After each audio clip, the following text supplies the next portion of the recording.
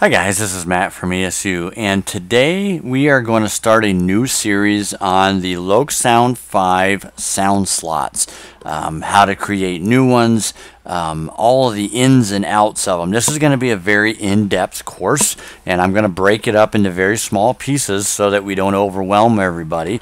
This is not for everybody. The sound slots can be very complicated, and that's why I'm breaking it down. But it's exactly what we do when we create sound files. We use exactly the same software. I'm not probably going to get into the creation and sound editing. That's honestly just not my forte. I would not be a very good teacher in that. We have staff members who do this for a living, so I don't need to. I've tried to learn it. It's not for me. Not everybody's got the ear for it, and I would say that I don't. But I do understand the sound slots and the sound file creation and the logic that goes into it. So I'm going to teach you guys that the best that I can.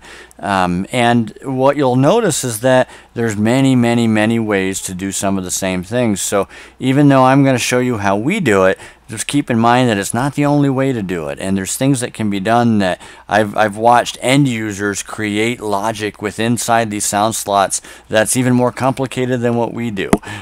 So anybody can create just about anything with the logic that's in here.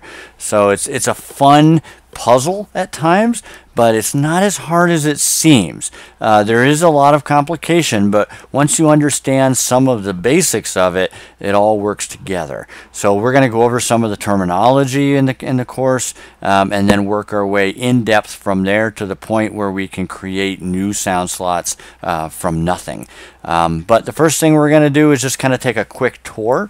So as you open a LokSound5 project, I would definitely start learning by using one that we've already created. That way you can see what's been done, you can see how it works, and as you start to learn and create your own things, you have something to compare it to and say, I wonder why theirs worked but mine didn't, and you'll be able to look and see, that's why, because they've done this step and I missed that one. So it just gives you a good learning tool to be able to experiment and do some trial and error by seeing what's been done already. So again, I'm going to open up a file that's kind of the typical one we've been using in our Lok Programmer series. This is the 829 12-cylinder 567C. So the first thing I want to do is just go down, if you haven't done it already, go down to the Sound tab, and we're going to look at the most complicated, in my mind, sound slot that ESU decoders have, and that's sound slot 1. There are up to 32 main sound slots with a couple special ones at the end. Each of these can be used in a lot of different ways. We almost always, as a default, use the same ones for the same things, and that just makes it easier for customers to be able to do things. But as an end user, if you're creating something new, you don't have to follow this by any means. You can do all of this in any way that you feel you want to, and as long as it works, there's nothing wrong with that. So let's look at that first sound slot. Again, it's the most complicated, and the reason I want to do that is to show you what our engineers do and what they've created, and some of the complication that can be. And I don't show you this to scare you, because at the end you're going to understand all of this, or at least that's my goal. There is a lot here, and if you look at it in total, I should say, I'm going to minimize and shrink this a little bit so you can see a little bit more in one screen what's happening. There's a lot of information here, but overall it's just a flow chart. It's actually quite simple. You can just kind of follow the arrows. Some of the states, and I'll get into what everything is. This is a transition line from one state or container to another. This is a state which just simply holds a sound file, or a wave file I should say. The blue is a container, and that usually holds multiple states that are doing something special. Often our loops are in here, and then again something quite special is usually going on in there. You can start looking and you can see we use the same terminology for our states. states within our sound files. So you have mute to start. This is like a motor startup sounds. Once you have S, this is stop. This is our mute till stop. I should not miss the start, it's mute to stop. S would be stop. D1 would be drive step 1, or in North American terminology, in a diesel locomotive, would be notch 1, notch 2, notch 3. And then you can kind of work your way up through there. You have some idle sounds. That would also be stop. Idle would be another name for that. You have some decelerations and accelerations. So here's your acceleration from drive step 1 to drive step 2. And there's different paths that can be taken depending on what we're trying to do. Don't get overwhelmed by this. This looks like a lot, and it is a lot, but once you start understanding what's happening, it's not that complicated. It looks, the bark is worse than the bite, as they say. So you can start working your way up. Like I said, faster accelerations. Once you work your way up, it's looking for conditions. So if I turn my throttle down quickly before it works all the way up, it's going to have to come back down and settle into a drive step. Now if I'm in a drive step and I turn my throttle down, I want to go to 0. Again, just follow the arrows, look at the conditions, and you'll see that it's coming back down to idle. We do special things for dynamic brakes, and again, that's looking for some type of a function button command. Sometimes it's looking for a speed command. Sometimes it's looking for acceleration or deceleration in the throttle. Sometimes another sound slot is triggering these. There's so much ability to do things, and there's lots and lots of ways to do it, lots of control. Here's a interesting thing. Let me work my way back to it. You see this blue line on the bottom of that. That means that there is a logic feature that's being triggered when this wave file plays. So if I just select that, and we'll go over this much more in depth, but you can scroll down and you can see that the dimmer logic is happening. So just as a neat feature, this right here, this container that I opened, is the startup sounds. And you can see that as it's starting, you hear your fuel primer, and as it's trying to start, it's dimming the headlights. Just like I'm draining the battery to try to start the engine, so if my headlights are on, it'll get dimmer because a lot of the power from that battery is going to the starter of the locomotive, just like the prototype. So we can do some really neat things by utilizing the features in the software. So I'm not going to get into depth in any of this today. It's just too much for one video. Another thing within the prime mover sound slot in particular, in all of our files, we give you some template values and some notes as to how all of our stuff is made. Some of them are kind of notes for us to remember, and some of them are for other people. So this way you can see what's going on. That way, if you're creating new things, you can see how we've done it, or the things that we've used, and you can, if you don't see everything, you can stretch that out and see more and more.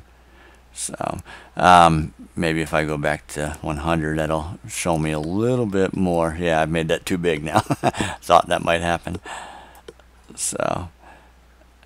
So you can see how we've done things. Here's what all the share values do, and I'll get into the shares and the shifts and the brakes and what each one of these do and how we're using them.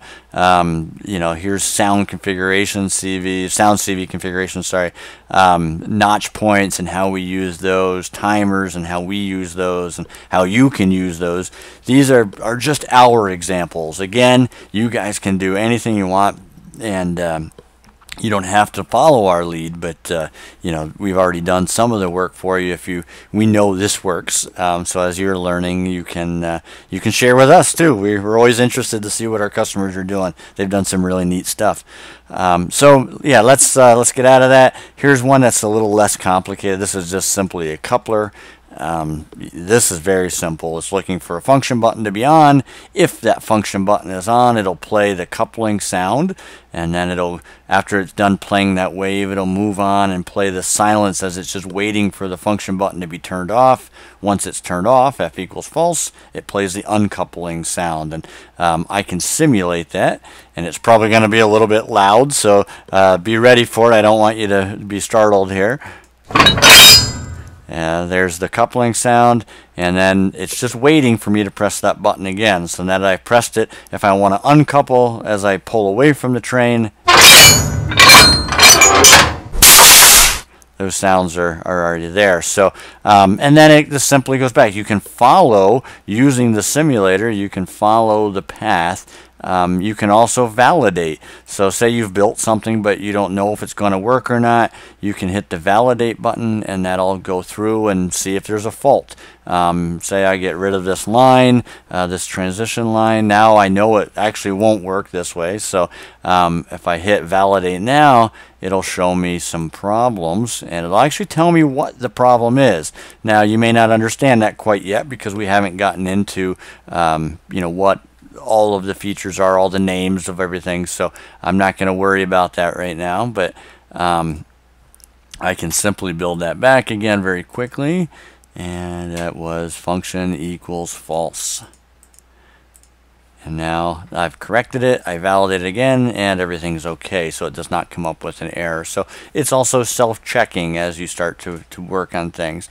I'll go over all of the Soundslot properties. The name, that's pretty simple. Priority, that was shown how you adjust your priorities. Everything is going to have a priority because there's only so many sound slots that can play at once. I think we're up to 10 at this point, so maybe it's 12. I could be wrong. I'll double check that and put some notes in the video as I post it. I believe it is 12 if I'm not mistaken, but regardless, after you get up there, sounds can start playing over one another. You may have a higher priority on some things than the other because you want this sound to play, and if you've hit the limit of how many sounds can play at once, you may take out a sound that you won't hear with all that other stuff on. So you want to be able to set your priorities. Each line also has a priority of its own, an order that it will go in. So you may have, let's look at another one here. We may have multiple ways out of a box. So here's one. I'm coming out of mute, and I can do it multiple ways. So it's always going to look at number 1 first and move its way through. So there's I get back into here. It's the priority is important, but there's lots of other features here. I'm going to go over all the state properties, the volume, the pitch range, some of the flags that can go on. Remember, I showed you in the prime mover side how we were using logic features being triggered by sounds in this cold start or warm start, the dim the headlight. That's being done down here under mapping. So I can actually use kind of my mapping table just by hitting a wave file, or I can trigger a light if I hit a wave file. There's lots that can be done, or I can trigger another sound slot if I hit a certain sound slot here. There's lots and lots that can be done. I can't iterate that enough. We're going to go into all of this in depth. So today was just a basic lesson. I don't want to overwhelm you, and I feel maybe I already have.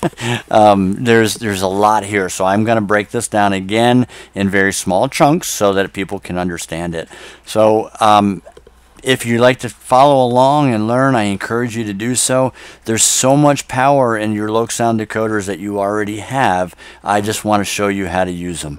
Unfortunately, we've not been as good as I would personally like in teaching this information. So it's my goal for 2022 to get as much information out to the public as to how to use our products. And one of the best ways for me to figure out how to do that is, one of the best places I should say to start with to do that is in the sound project overview and in the creation and adjusting of sound slots. It is the basis of LokSound decoders, and you have all the same abilities as we do, and I know that there's customers out there that can do some amazing things with this. So I look forward to seeing it as you follow along. Feel free to send some of those ideas or send your results, even if you don't want to share your ideas. There's people that'll make custom sound files and do that for a little bit of extra money. You know, selling custom horns, things like that. Some give it away as shareware, freeware. All of our ESU sound files we do give away for free, but that's our business. So you know, we encourage customers to use the software to the best of their ability and to use it in any way that is working well for them. So guys, thank you for following along.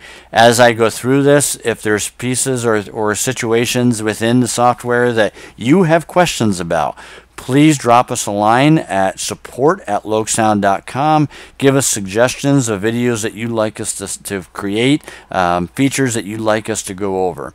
So enjoy, guys. Have fun. I know this is going to be a fun course. I'm looking forward to it. And I hope that you're enjoying LokSounds as much as we do. Take care. Bye now.